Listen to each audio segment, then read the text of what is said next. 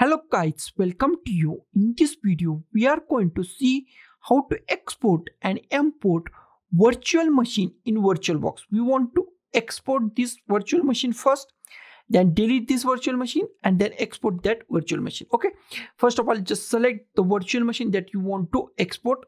Okay, select that. Now just go to the files and just go to the export applications. Just go to the export application or Ctrl E, click on export application. Now select the machine that you want to export. I want to export Windows 11 clone, so I select this. Okay, you can select any machine that you want. I select the Windows 11 clone and just go to the next. Okay, now I want to save it on anywhere that you want. I save it on the desktop. You can save on the C, D, E, F, G or anywhere. I save it on the desktop. Save it. Now just go to the next. Now just export it.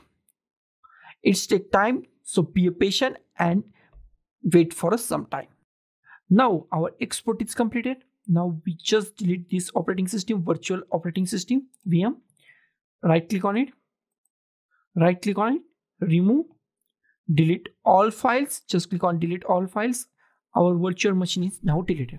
Now we want to import that save virtual machine. Okay, that is very simple. Now just go to the files and import application. Just click on import appliance or Ctrl I. Just click on import appliance.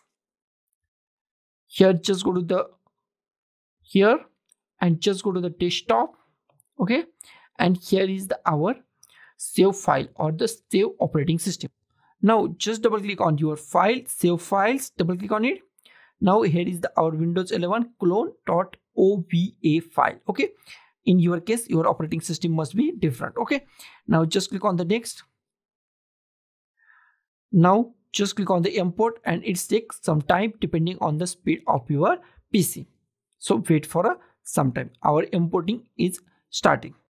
Now our importing is completed. Now just go to the start and open your virtual machine. Okay, we check our virtual machine is now working or not. Just go to the start.